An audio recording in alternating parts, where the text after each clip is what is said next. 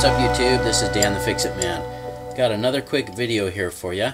I'm going to show you how to change your rear brake shoes on a 2005 Toyota Matrix.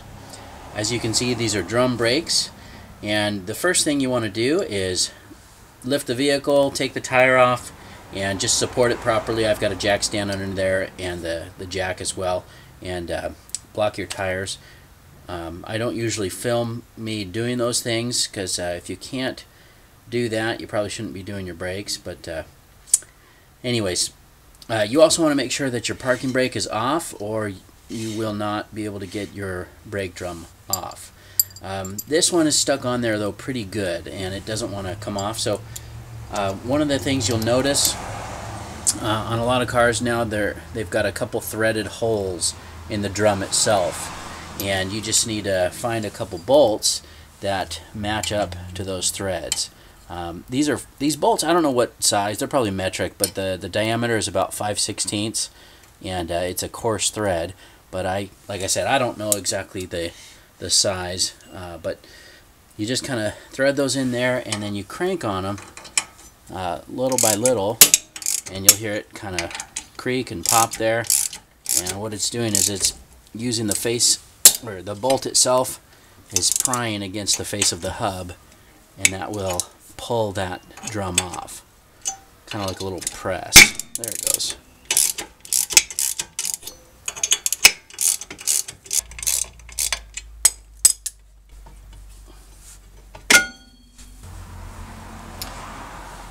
Okay, so we got the brake drum off, and the brake drum itself is pretty grooved, even though this pad material on the brake shoe is still in pretty.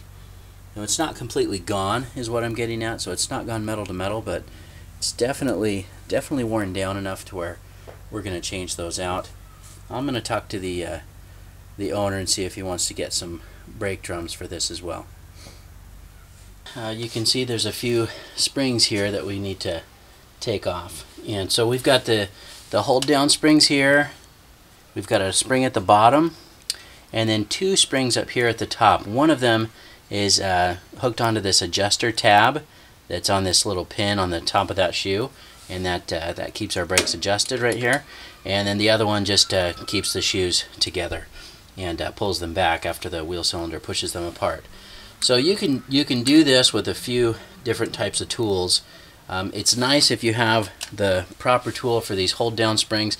This is one option here, but I guess I'll do these first. You just push down on that and turn in a quarter turn, and that'll come off. You can see there's a little groove in the little retainer piece. It's like a little washer, and then that goes over that spring, and then the little stud that comes through the back has a flat end, and you just push that through and turn it. So we'll do the same thing on this side. Push and turn, and those will come off. So you can use some diagonals, which grab pretty nicely to these springs.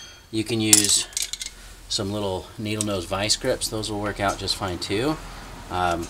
If you've seen some of my other brake videos, I like to use this little tool, which has a little notch into this in this end piece with a threaded rod, which when you turn that, it actually clamps down on that spring pretty nicely.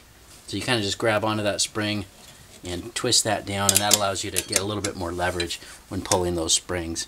So we'll do this first one here, and so you just pull that back and off, and you can see that it has a little piece right there, a little cam that goes onto that end. So we'll keep track of that one, and we can set that down.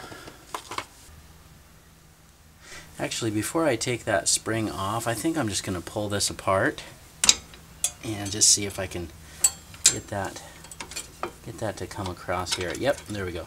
So here's the center piece, which is like a little spreader, and so as that spins out, that keeps your brakes adjusted.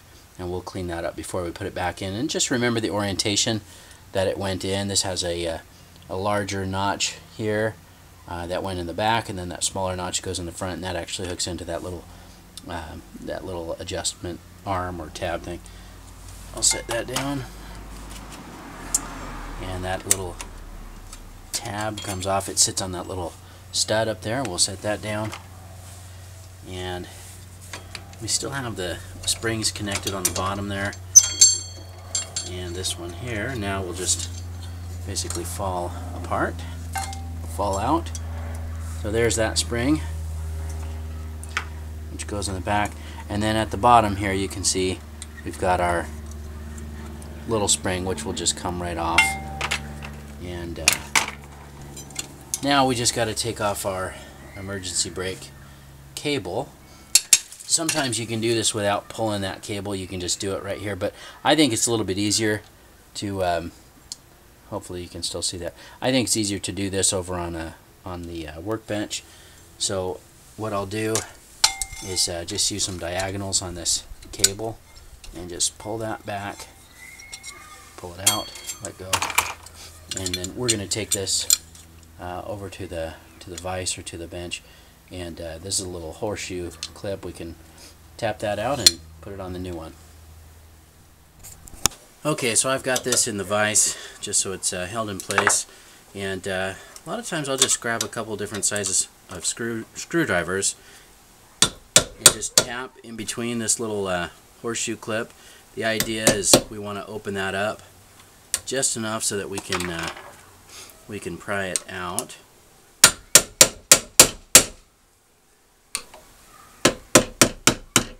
Sometimes if you tap on it this direction, you can get it to open right up.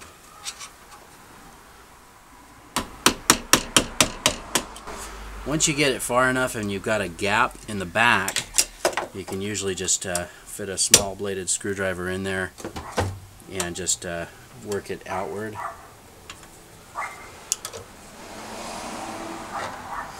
Just be careful, or if you're not careful, it'll just pop off and fly somewhere.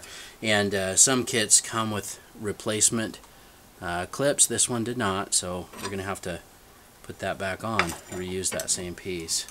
So we'll take out the old shoe.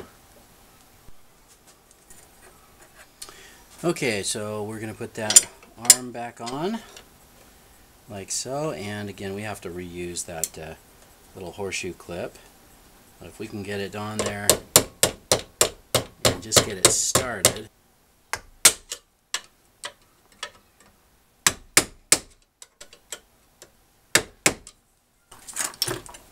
And that's around there. We just need to close that up. There it goes. Okay, so not the smoothest way, but that's on and ready to go back in. We've got the arm on here. We just need to install this parking brake cable, and it's got this little spring sleeve over it, and if you just pull back just a little bit with some diagonals, you can just put that together just like that. And then kind of want to make note behind the hub here, there's a little groove. I guess I'll show it to you right there. See this little groove, little channel? That's where that cable needs to sit. So you just, when you're putting this back together, you just want to just take note to what's going on behind there and make sure that you get it lined up properly. Okay, so I got the cable back on to this shoe here, and this spring is kind of tricky because it doesn't have your typical hooks. So this goes into that second hole on either shoe, and it's almost easier to put that in first and then come around and just be careful. You don't want to push on that wheel cylinder, but if you can get it up and over the hub and pretty much lined up, well, there we go. That's what we want to do. Get that in place. And you know, I guess I could have put on this bottom spring first before I pulled those in. Let me see if I can do that. So if you hook the bottom spring too here at the same time, you can usually get that on too. Sometimes it'll pop off, but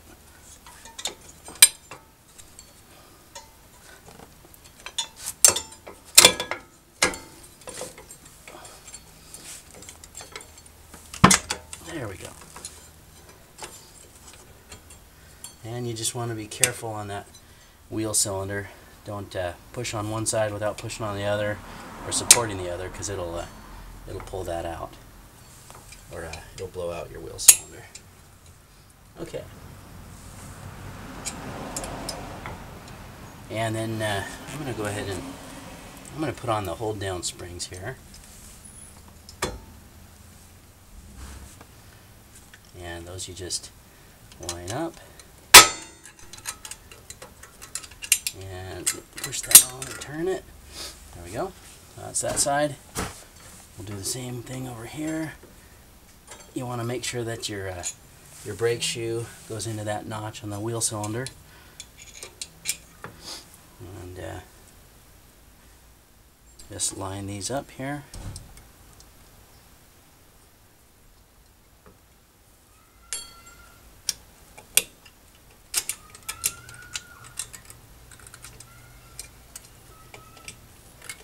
Push and turn, a quarter turn. Okay, that's on. That's in place. Now we've got two parts we need to squeeze into there. So we've got the this little threaded rod that I've cleaned it up and put some grease in there. We need to get that in there, and then we also need to get our little adjustment arm. And those are sometimes tricky, but that's in. Okay, so the arm is in place, and then we know that this side goes over here, just like that. And sometimes we can just use a screwdriver or something to pry this one in. Again, anytime you're pulling these out like this, you want to just make sure that you're not going to blow out that wheel cylinder. Okay, so that's on and in place. Just make sure everything's centered. When you're doing the bottom here, you want to make sure that the brake shoes are all the way in on that little ledge, so that they're not going to pop off on you. And then the last spring we need to put on is this one here, and I don't know exactly what this little thing is. It's like a little cam, but it's there, so we'll put it back on. And this one just hooks on to the edge of that adjustment tab. And so I'm going to clamp this tool down here, pull that, and hook it on. And there we go. So everything's back together. Now this drum, I still need to pull those bolts out, but this drum's got a lot of grooves in it for some reason.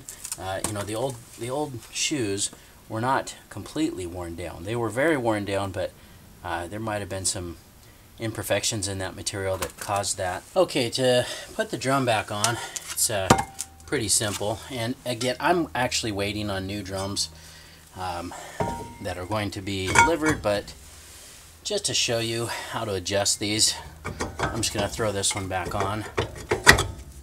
And if you reach back behind the drum, let me see if I can show you here, filming it and showing you at the same time. There's a little rubber plug like this right here, and that comes out, and then you can reach through the back with either a flathead screwdriver or I've got this little brake adjuster tool, and you can just click that star wheel, just a few clicks at a time, just like that. There it is. The whole point of that is so that you can get this brake drum tightened up. I like to tighten that enough to where with the tire back on the vehicle, you can spin this as hard. You push it really hard, and it should only spin 2 full revolutions. That's kind of the measurement I've always used. I don't know where I first heard that. I think from my auto shop teacher, Mr. Lear, many years ago. But that seems to work just fine. And again, I'm waiting for a new drum, so I'm not going to tighten this one up too much. And but that's pretty much it. Thanks so much for watching, and good luck.